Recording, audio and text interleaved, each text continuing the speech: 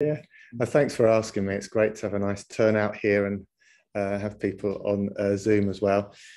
So yeah, I arrived in Perth about 5 months ago to take up the Professor of Mental Health post at Curtin. And my background, I'm a clinical psychologist by training, but I started in the research field and continue in clinical research. But about, like I was saying, 20 years or so, I came across a theory called perceptual control theory in my attempts to try and find some kind of framework to bring together all the psychological theories and therapies that I learned about or was being trained in, cognitive, behavioral, psychodynamic, humanistic, etc. And so it served that purpose for me in terms of helping me ground an understanding of mental health and psychological therapy. And the more I read, the more I found out that this was a framework that actually applies across the sciences and even through to the arts. And so I thought it would be quite fitting to come here and talk to you all about it. So there's various directions that we can go to once I've shared the background that I want to share with you, because I'm not quite sure what your interest and what directions you want to take it. But I think it would be nice just to get the background setting, if that's all right. So I'll share my screen and hopefully this will all run smoothly. Okay, so people can see that. I'll just move, see if I can move this paddle. Probably find that.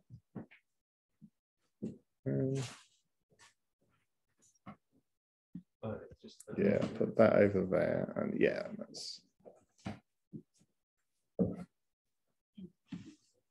okay. That will have to do, I think. You can minimize. Like yeah. Problem is, my mouse has just disappeared, which is, always the way something like that happens. Let me just try that. It's conflict.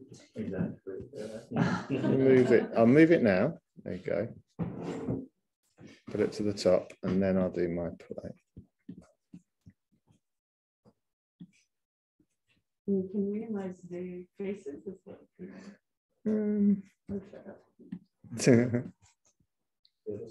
Yeah, put it to one side. That'd be fine. Okay, so I've given my talk the title, The Automation of Life, because I understand that's what you're interested in. Engineering negative feedback control. I'm going to talk a lot about negative feedback control, but then I'm also going to talk about where consciousness and sort of the human abilities come into this backdrop. Okay, so first, I think a good starting point around control is to remind ourselves that if it wasn't for control, we'd all be dead. Okay, so there's one reason why control is a good thing. Okay, so these are just a few examples of some of the essential variables that our bodies are maintaining in survivable limits automatically as we speak at a very biochemical level. Blood glucose levels, the acidity of our chemical environments, the water levels in our bodies, and various essential minerals like sodium, calcium, oxygen. Sodium, calcium, all to do with conduction abilities of our cells. Oxygen obviously needs to be at a concentration in those cells so that they can use that for energy. Blood pressure, of course, is something that people were used to regulating and getting that checked. Just a few examples. Obviously, body temperature is another one. So the first stop is to say control is essential. Without it, we'd all be dead. So that's probably that question answered. Okay. The next point is to argue, well, or to wonder, if the brain and the brainstem in our body is doing all this control of multiple variables at a physiological level, it's very used to it. It's probably got all the kind of neuronal and molecular systems in place to do that. Well, maybe that would be a very parsimonious explanation if that's what the brain is doing when it's doing all the other stuff that it's involved with as well, when it's engaging not just with the internal environment, the internal milieu, but the outside environment. Maybe that's just control.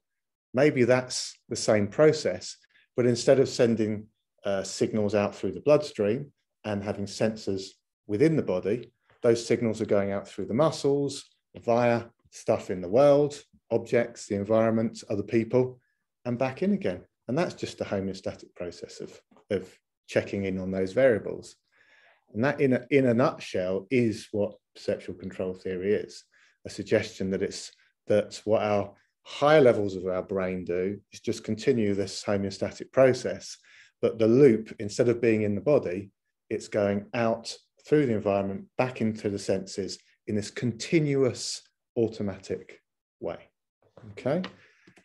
So I'll come back to that just to show you, often when diagrams of control in biology are shown, there's a bit like this.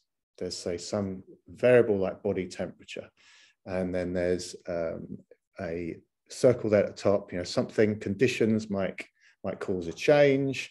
The thermoreceptors detect it. There's a region of the brain, the hypothalamus, that compares the current temperature against a set point, and we'll come back to that, the reference value, and then it'll engage in some kind of output, which, if, for example, the external conditions are cooling us down, then we might do something like shiver or constrict our external blood vessels to keep our warmth in, and our body temperature increases. But you see a lot of diagrams like this, they're not technically correct, and they're not easy to extend into the psychological realm. That's another reason why we need another theory to help us to understand more, how does homeostasis work when it's of a psychological variable. However, despite the fact that there's maybe that diagram in biology isn't complete, it didn't stop scientists, inventors, engineers for thousands of years, particularly the last 200 years, being inspired by these biological control systems in nature to build machines that essentially replicate the same functional processes as what our bodies do. Arguably, the first one of these was the water clock. So if you have a vessel with a fixed amount of water in it and a hole of a fixed size, then the drop of that water will be at a constant rate. But the problem is, once the water starts running out the vessel, the rate changes. So if you have something that, as soon as have a regulator device, which means that as soon as the water starts to drop, something allows more water to enter in, then that is this same process of error reduction that will keep the water at the same volume, and so the rate of the drops at the same rate. And back in Egypt and ancient Greece, they used that self-regulating device as the first form of clock. Okay, so that arguably is the first time that human beings worked out that this control process could be something that they could create, and it's not just inside our bodies. It's the same mechanism as the cistern in your toilet, essentially, that is self-regulating and fills itself up. If we think more broadly than that, although toilets are pretty important, but more broadly beyond that, regulating temperature, which again is fundamentally a negative feedback process. That's what allows us air conditioning systems, incubators, fridges, freezers, etc. That's a pretty huge advance in terms of our lifestyle. Then we've got servo motors. Servo motors maintain an angle despite forces pushed against them in either direction. So the more they're pushed away from that angle, the more they put a greater force into resisting that disturbance to that change in angle. So what that means is that you can create devices that can control the angle and keep the angle there despite the disturbances. Classically, air flight. The flaps on airplanes rely on that controlled angle despite all the turbulence going through as the plane's trying to land, and it needs to be able to control that angle. So there would be no air flight without negative feedback control, not of the kind that we've got. No incubators, no fridges, no freezers. In the top right there is actually a telegraph pole with telephone signals going through. In order to send any phone signals along distances, they need to be amplified periodically as they go through the wires, because otherwise the signal runs out. That amplification process in the 20s was discovered to be most efficiently done by a negative feedback process. And that's why we have gains in amplifiers, because the gain is this error amplification process in a control system. And I probably should have brought in the Watts governor before that, but it's quite a fundamental one as well. The Watts governor is an incredible device that some of you may know of. As a steam engine is turning, it spins around these balls, okay? And the size of the balls determines how fast they spin round. As they spin round, they rise due to the centrifugal force. If that rising motion then is attached by a contraption to the very valve that's bringing the steam into the engine, that means that when it gets too fast, it can be connected to a device that reduces the amount of steam going in. So essentially the size of, or the weight of those balls determines the speed of the steam engine. And that's pretty necessary, because behind that steam input, you've got people shoving coal into into some kind of furnace, which is not going to be at a constant rate. So you have to have this valve system to make sure that you have a reliable speed of your engine for driving any machine during the Industrial Revolution and all of the train journeys during the Industrial Revolution.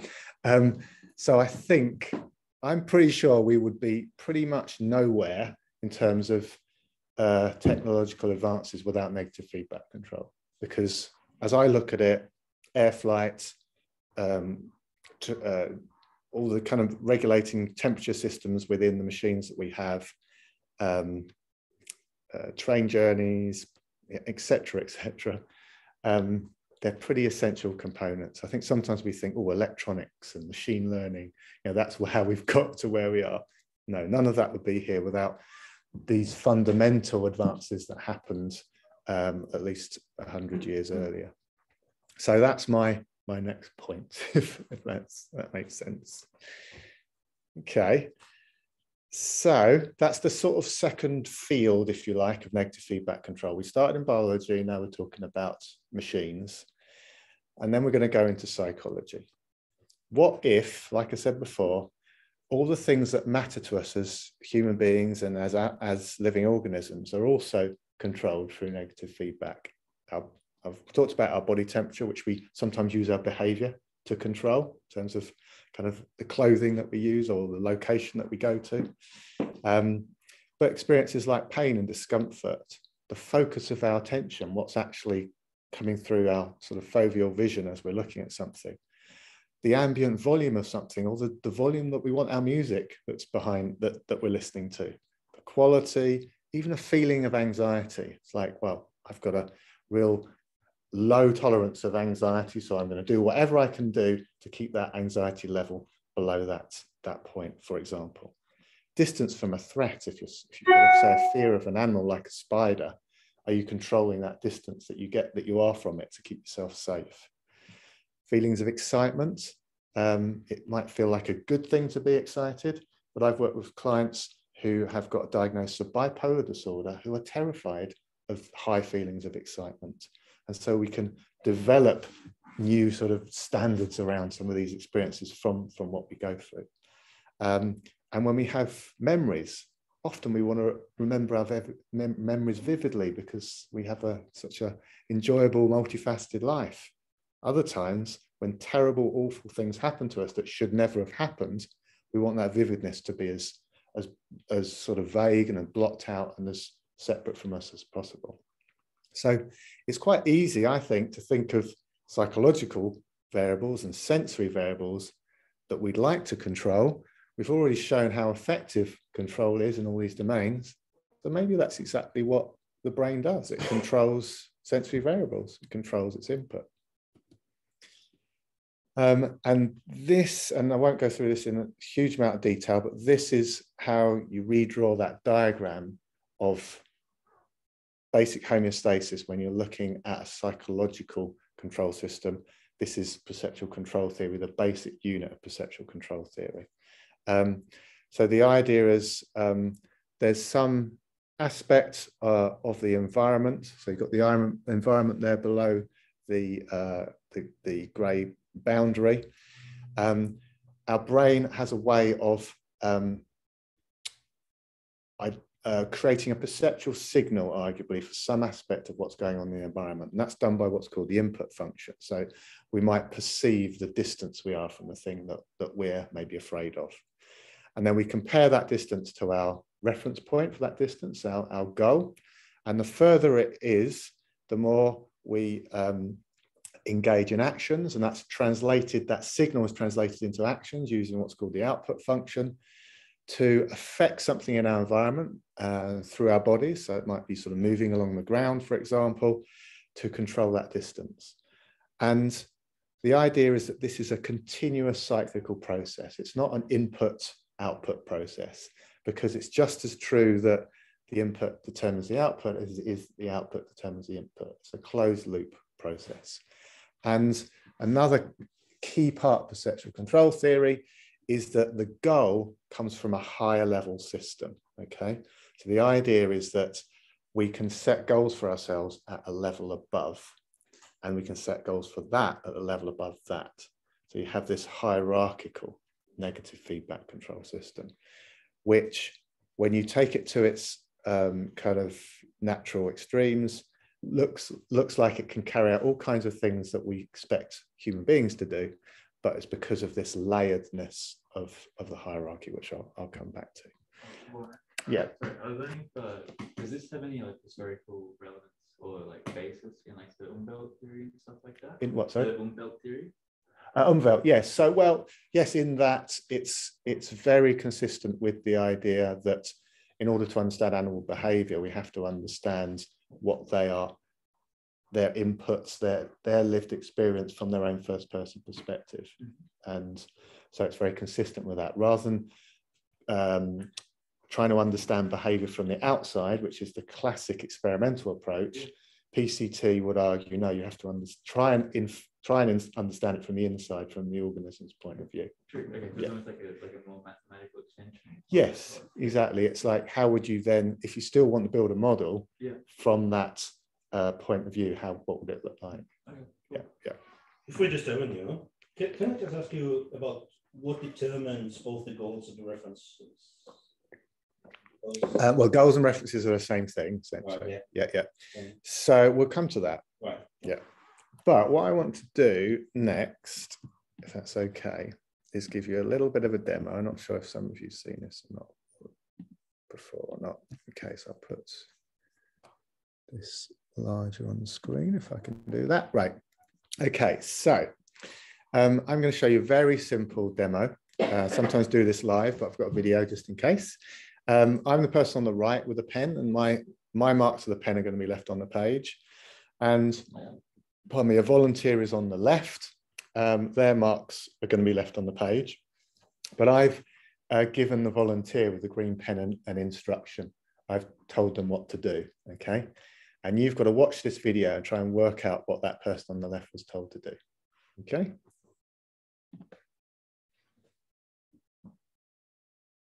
It's only a 30-second video. To imitate it. But yeah. Okay.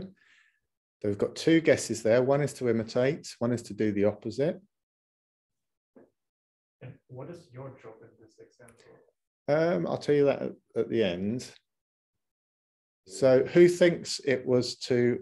Or even to predict it. Okay, it's interesting you've generated 3 because they can't all be right. So yeah, I feel with it. Anyone put that?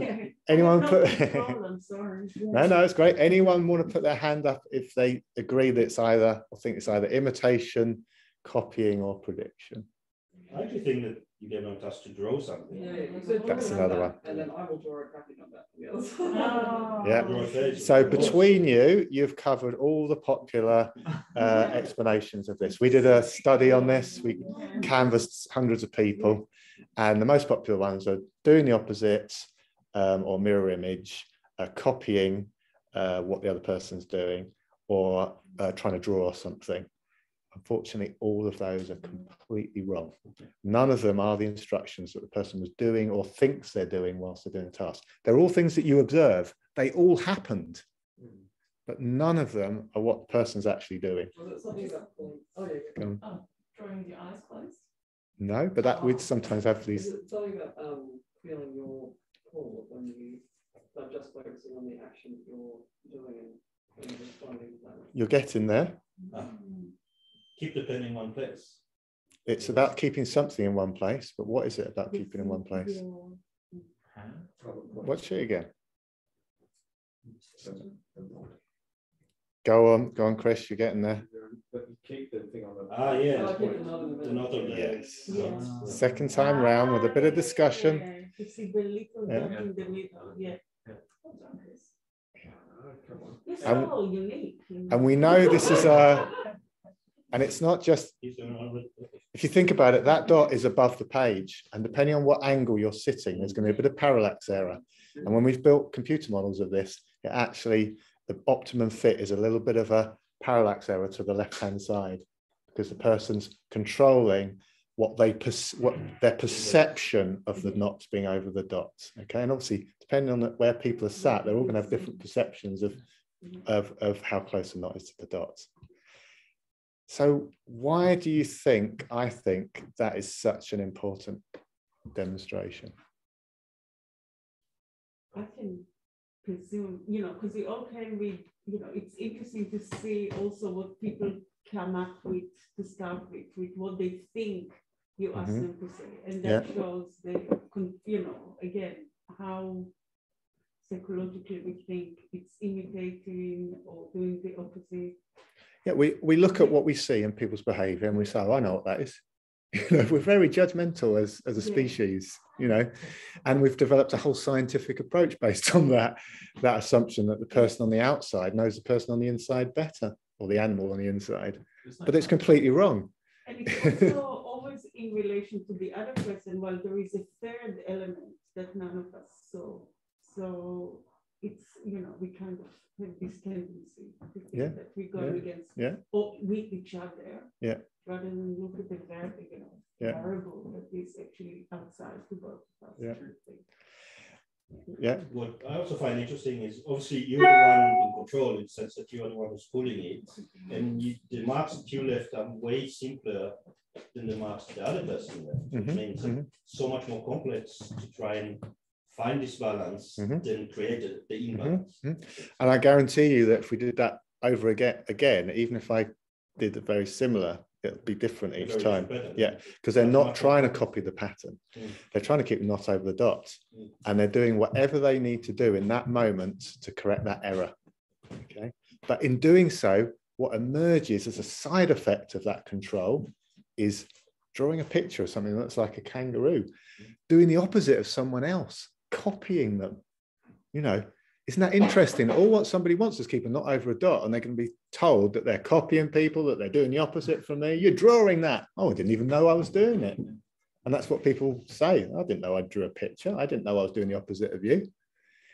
So, and now imagine the knot over the dot is something like trying to never be anxious, or trying to never have a certain memory come to mind, or trying to be the most important person in the room. Okay, imagine you are keeping to that goal constantly, and what behaviors, trying to be stimulated all the time. Imagine what behaviors might emerge depending on the situation if you kept to that goal.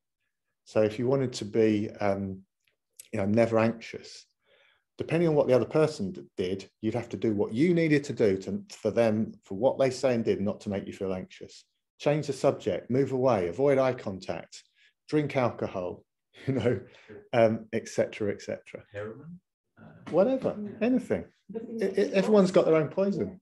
How many things you will lose as well, because you're so conscious. Yeah, and what that reminds us, again, going back to looking at, that physiologically we've got hundreds of variables to control. Psychologically, we've probably got hundreds or thousands of variables to control. We can't live a life just controlling one thing.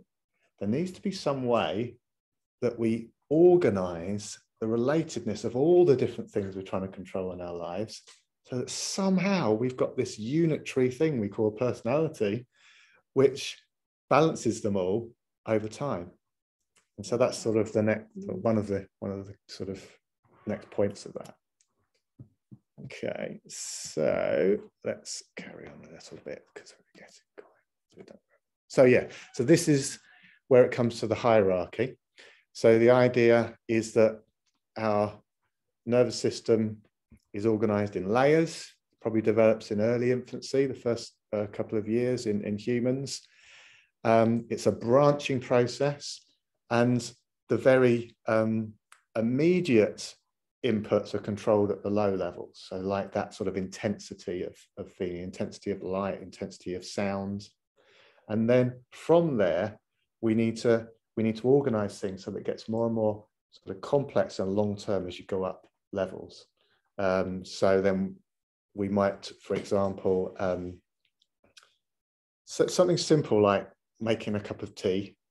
We can go up levels and ask ourselves why we're making a cup of tea, in order to maybe you're making it to like have a nice conversation with a friend and you want to help them. And going down levels, we can ask, well, what you're doing to make a cup of tea? Well, you have to make sure you've got all the things available, the water and the kettle. You have to sequence them in the right order, and you have to make sure things are the right temperature, etc. So there's ways to go down levels to implement that action as well. So from a PCT perspective, behavior isn't a linear sequence of actions. It's this quite very rich hierarchy that's constantly sending down signals to say, I want more of this, and sending up signals that says, oh, there's just enough, there's too much, and adjusting it continuously.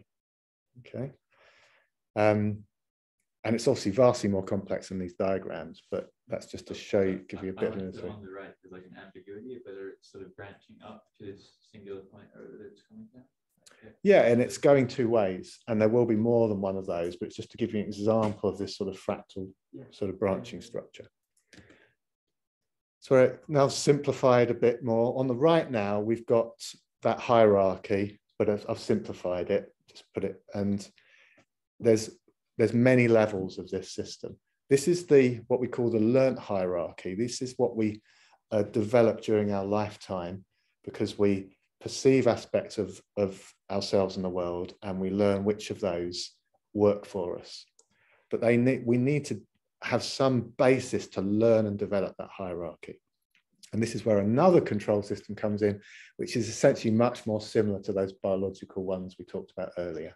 And Bill Powers called them intrinsic systems.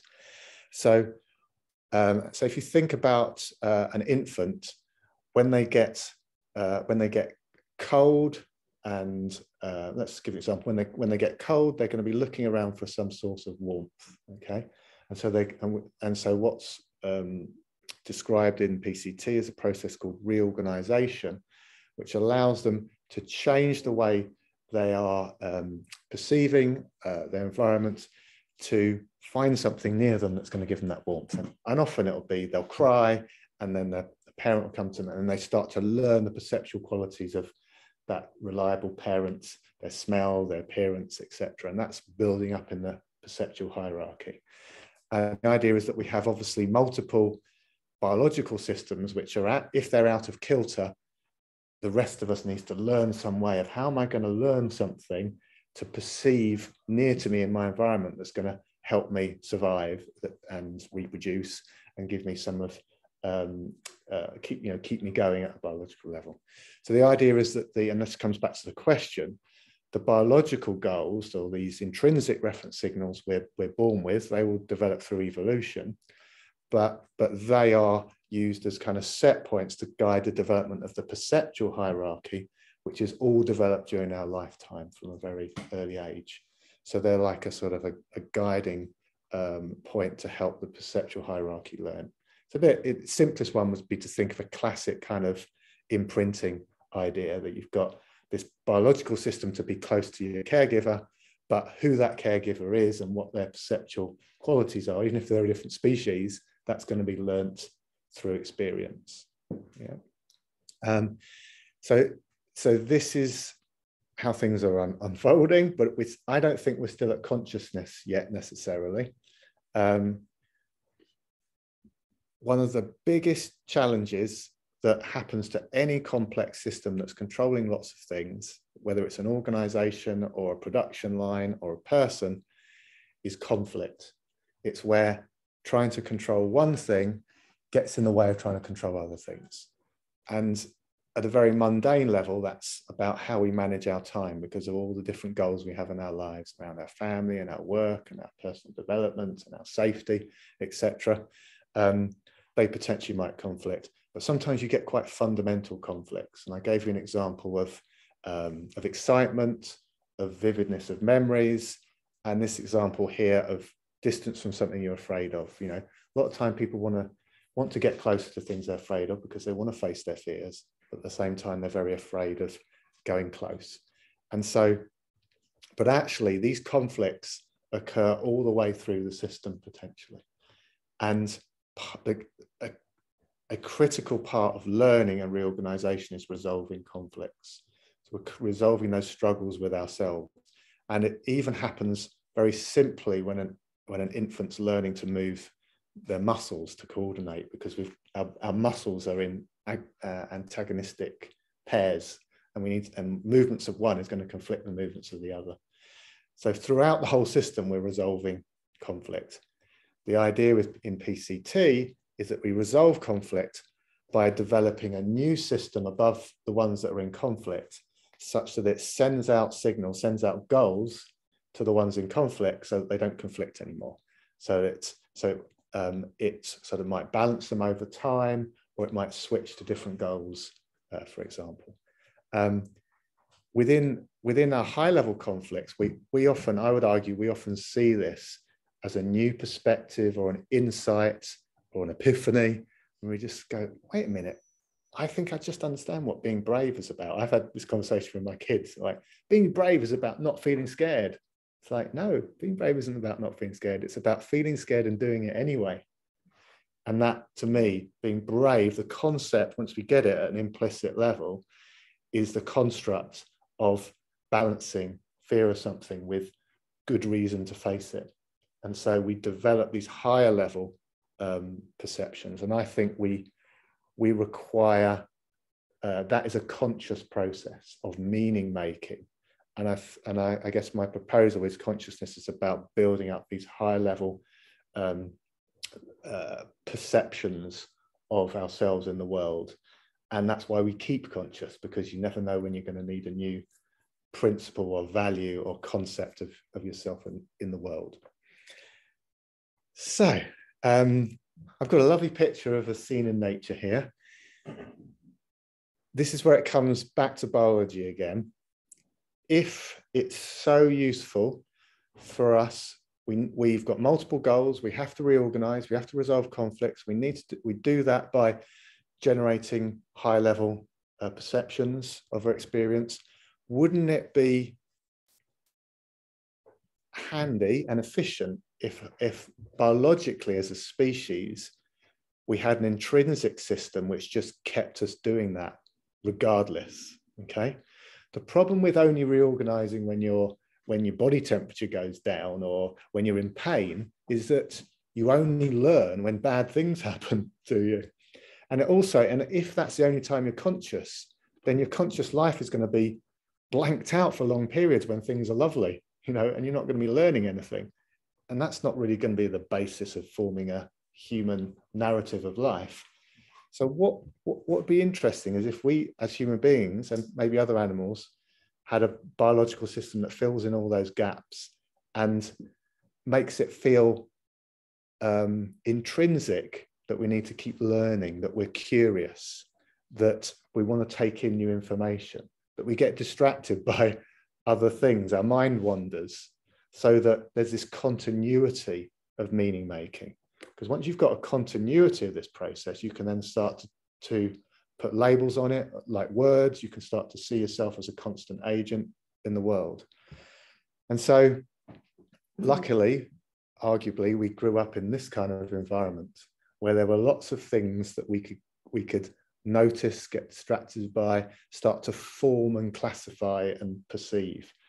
We grew up in an environment of biological complexity where there's going to be all kinds of things that we can notice and just kind of draw into our kind of meaning making process in nature. But often we're in this environment, but this came from a reviewer's suggestion that, surely we can stay conscious if we just stuck in a plain room where we're not taking in any new information. Surely, if this idea is correct, that consciousness is about constant, continuous meaning making, that we shouldn't be able to just sit in a blank room and do nothing, staring at the wall. Well, I tried it. As soon as I started staring at the wall, I noticed all the shapes of the dimples of the paint that had happened. I asked my kids to do it, and they just were just talking and just saying, "Why am I doing this? This is boring." I tried to do it. I could maybe do it for a few seconds, but my mind started wandering. Okay, so it seems that and there's a whole history of studies on sensory deprivation, where your mind just fills with stuff. There's work in the military on vigilance and how hard it is. So it appears that it's actually potentially, although this is what I really want to do an experiment on, impossible to maintain a genuinely monotonous input to the senses. And so what my proposal is that there's this control system, which is requiring this constant input to make new meaning out of, to bring together for a new perceptual function in PCT terms. And if you interfere with it, it'll just go somewhere else to try and get that input. Okay. And that's the nature of a control system. It's resistant to disturbances, just like a flushing toilet or, an incubator. And so that's this sort of proposal that is sort of the engine, not the spark of consciousness, but the engine of consciousness that keeps it continuous. Was there any work with people who have lock-in syndrome? I've read a book on it, Ghost Boy, which is fascinating. But yeah, and that's interesting again because they can still observe. They're constantly taking things in. Yeah. So I think I've just explained all that in that slide. And so I guess this is essentially the consciousness model. Probably goes a bit beyond the aims of today, I think. But that yellow item there, this control of what I call novel information integration rate. So because we're controlling for that, we are able to develop these higher order perspectives, which then gives us a capacity for language and self and collective shared control of our environment. And that we maintain that integration rate through all kinds of things like distraction, search, exploration, self-stimulation, but also some internal mechanisms like imagery, mind wandering, and a process around buffering in memory, which I talk about. And then mutation rate reorganization as well, I guess, which is interesting, maybe from an artistic point of view as well, that we can, just like in natural selection, we can apply increased variation to the way that we input our experience. And if our external environment isn't giving us that novelty, then our brain can apply kind of enhanced variability to that input. And that might be the source of things like hallucinations in sensory deprivation, but potentially might help explain things like psychosis, but also creativity. So that's the consciousness model. One thing I've not put in yet in detail, I talked about language. What language, arguably, and other forms of symbolic coding allow us to do is create, and this is, again, a bit of a novel part of the theory, a sort of parallel hierarchy to the perceptual hierarchy. The perceptual hierarchy works automatically, according to this theory. As certain certain units of that hierarchy are brought into, are allowed to reorganize, that's the sort of spark of consciousness. It's maintained through this maintaining information integration rate. As that is done so, it allows access to this propositional system, this symbolic coding system, which has got a kind of a two-way mapping between, you know, the image of a cat and the word cat, you know, and the sound of the word cat. We've got these propositional structures, mathematics, language, autobiographical knowledge, etc., that somehow exist conceptually in parallel with this perceptual system.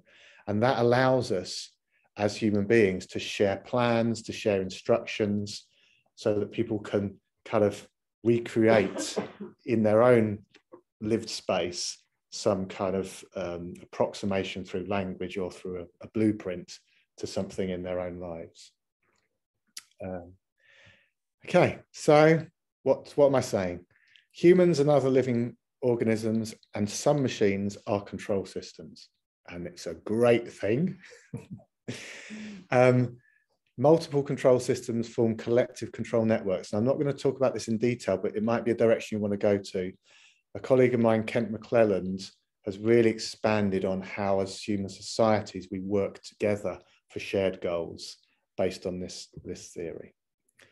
Control is purposive, and yet it operates automatically as a default without consciousness. But human consciousness may involve this sort of real-time optimization and reprioritization of control through generating and developing new higher level perceptions of incoming signals. And that conscious life for us humans is often about this real world current reprioritization of our biological needs, our kind of perceptual goals, which is our ego, if you like, and our plans and our shoulds and our kind of logical requirements. And those three different domains of goals are in completely different kind of representational space. And so there is no grand plan for that you can then code somewhere. And that's why it's conscious, because it's constantly under kind of reformulation within our own brains. And that's why it's totally new and fresh all the time. The exciting thing for the clinical work is that this means that, you know, often when you talk to a therapist, they will tell you how they're doing a change strategy to help someone get insight or to help them reappraise. What this model suggests is people are constantly have the opportunity for reappraisal of their experience every conscious moment of their life. So all you need to do is help them direct that conscious process to where it's going to make an important difference, and you're done. So really, we don't need all the bells and whistles of therapy, except some capacity for the therapist to help the client shift and direct this powerful tool of consciousness to where it's going to make an actual genuine difference to the distress and issues that person is going through. And there's a lot of work on awareness and control of awareness and mindfulness, etc., in therapy. But I think this account gives us a much more parsimonious way of harnessing that. Research implications, it tells us that if we want to do really high-grade research, we need to be not just taking self-reports, not just measuring things we observe, but trying to, and not just listening to people, but trying to build and reconstruct models of how a person or an animal creates and maintains these lived experience for itself, and then see if that model then behaves or has data that's similar to how the real thing is in the world. It's even difficult to do for tracking studies, just to build models of people tracking a cursor on the screen. So it's going to be extremely hard for some of the concepts that we're interested in, but that is the kind of gold standard in terms of research direction. And arguably, and Bill Powers was not shy about talking about societal implications of this theory. because according to this theory, there's no, it's not like there's a good set of behaviors and a bad set of behaviors, a good set of thoughts and a bad set of thoughts. Everything is relative. It's a psychological theory of relativity, PCT.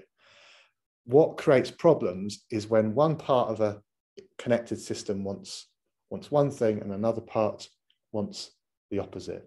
And it creates that conflict, that struggle. And if we can understand that all problems are essentially conflict problems, then what we need to do is help people talk about conflicts at whatever level that is, internal, kind of family, community, or kind of international. And so that's a good starting point, I think, for discussion. So